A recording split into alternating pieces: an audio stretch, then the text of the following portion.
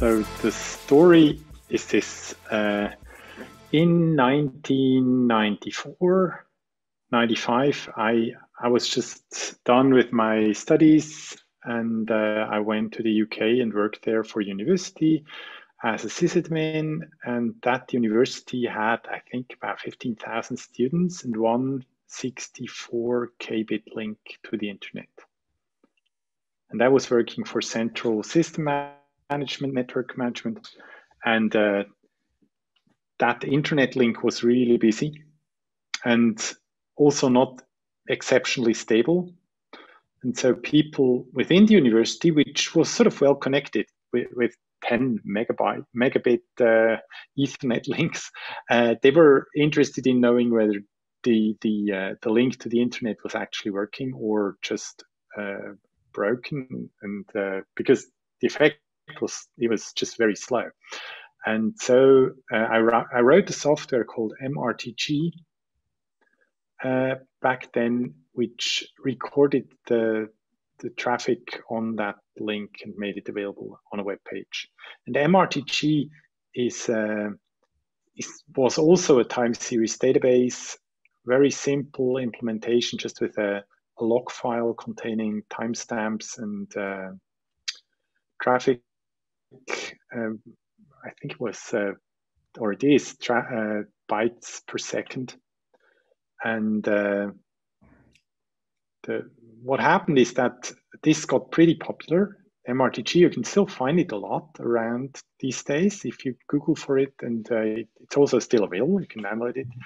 And I found that people were using this for other things than network monitoring, even though it's very limited in the way they just can do two values, input and output, and it has fixed way of handling data. So it always records in 5-minute intervals, and then after a certain amount of time, it goes to longer intervals and it consolidates. And this a lot of stuff. It does everything like hard coded, or mostly hard coded in the program. And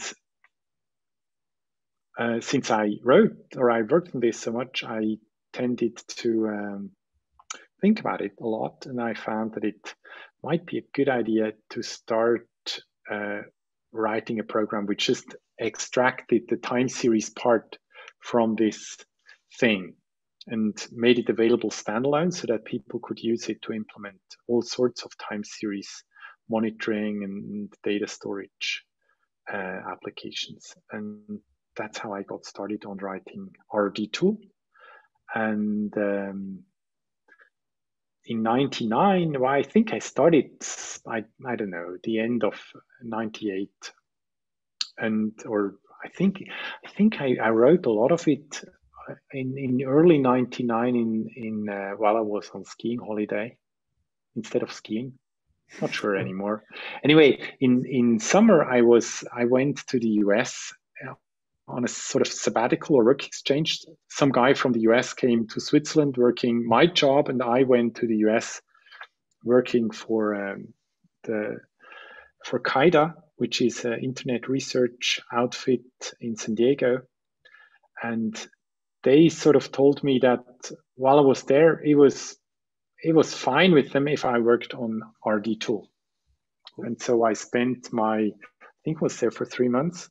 And I finished writing RRD Tool while I was there, and published version 1 at that time. It was my first sort of large C program. And if you look at the code, I think you can still see that it's not written by somebody who really knows C all that well. Okay. But I decided to write it in C because it's fast and it can be easily embedded into other languages. Because if I'm free to choose my language, I mostly choose Perl. And so I also wrote the Perl extension, which then uses RRD Tool as a library to integrate into Perl.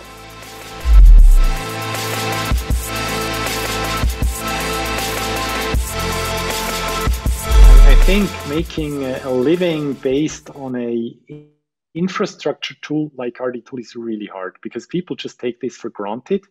So even though there are literally hundreds of thousands of people who are using RRDTool, I don't get anything for it except some recognition. So people, when they read my name, they maybe saw the name on a graph, because the graphs which get generated, they have my name on it. Sort of, that's my payback. But I sometimes use it in projects, which I do. But no, it doesn't. It's not a central element of my income at all. There used to be a time when I think in the early 2000s, when many sort of new internet companies were around, some were building a product based on RRDTool, and they took out sponsorship contracts for RRDTool. So I think in the best years, I maybe made about, I don't know, 50 to 70,000 francs from sponsorship. Okay. But otherwise, nowadays it's nothing.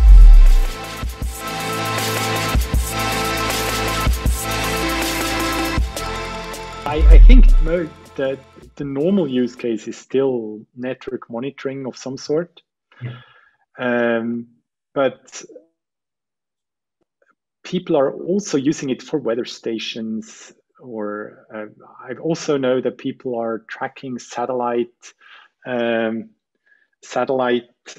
think, I don't know what exactly they're tracking. They're the way they're moving in their orbits, the distance from Earth. I have no idea what exactly it is that they're using, but that they're tracking. But people have been using RRDTool for quite a lot of different things. What I find is that there is sort of a niche of people who know about it.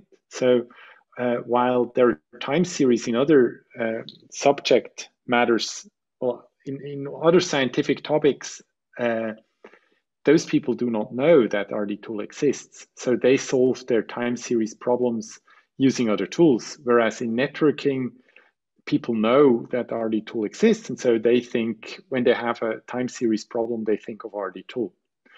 And yeah, but I think that's mainly, since you can use it without publishing it, without sending me money, I have not really an idea what people are using it for. Okay. One thing which I think RRDTool is very well suited for is systems which run for a long time, because the way you set up RRDTool databases, it includes the deletion of old data. That's sort of mandatory. You can't set up an RRDTool database which just stores data forever. It will always also delete the old data.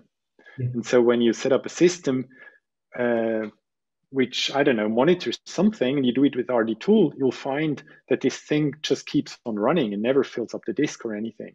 And so you find many systems which have been there for like ages and ages and never been touched, and they just continue running because there is no need to do anything. Whereas other time series, or many of the modern time series databases, they are more like classical databases which store data, and just keep storing it, and then you have to do special things in order to lose the old data. They normally can lose the old data, but you have to do something for it. Whereas in RRDTool, it's sort of, you just can't not lose the data.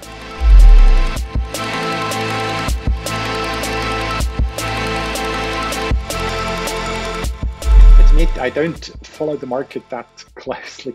I've done some work with InfluxDB, and found that sort of the appeal of Influx, and I guess of many of the others, is that you don't have to decide that many things in advance. They're more like SQL databases, in a way that you can just sort of drop your data in and then start analyzing it. And with RRDTool, you really have to decide a lot of things right from the start. And it asks you a lot of stuff about how your data is, how long do you want to keep it.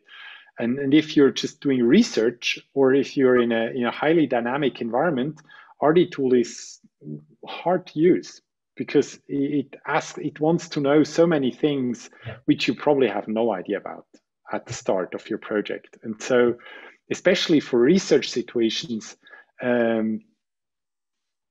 where you're not exactly sure what you're doing, RRDTool can be hard to use. And I think that that is so, especially today where many people go into this field who have no clue about system management and scalability and all these things. They just have data and want to organize it somehow, and then many of these newer time series databases are much easier to use for that application. The cost, on the other hand, is that, or at least my use of Influx showed that for the things I wanted to use Influx, it let me store the data very easily. It was really a breeze. But then when I wanted to get the data back out again, I found that it was really hard to get it out in the way I wanted it out, and it became very slow when it then finally got it out the way I wanted it. And that's because I didn't know about how to properly put the data in the first place. If I had known, I could make Influx very fast, but it was sort of too late. And so with RRD Tool, it's not that flexible in taking your data in, but once it's in, it's always very fast to get it out again. But you have to think ahead, whereas with Influx, you can think later and sort of, bang on your head that you didn't think earlier.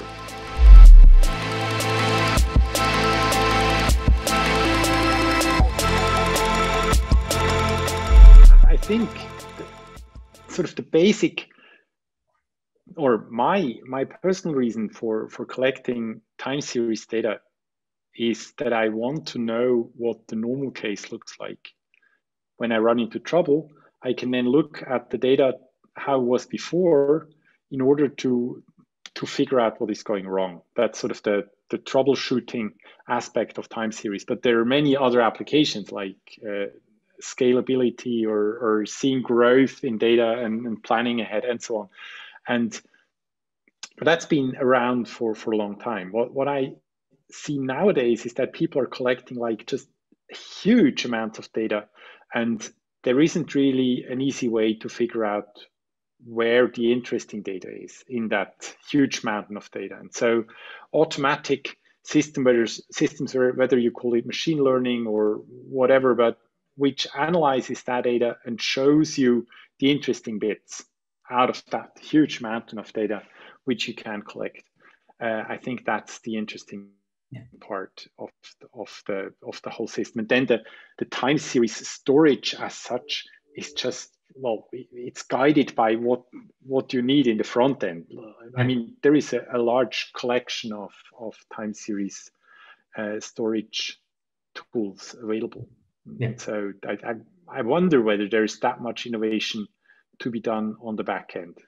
I've been thinking about writing the glorious new RRD tool version 2, and so on. I've been talking to people, and there's even some money, or I don't know whether the money would still be around, but people who were willing to invest. But it's a crowded marketplace, and I don't know whether yet another new time series database would be worth the investment.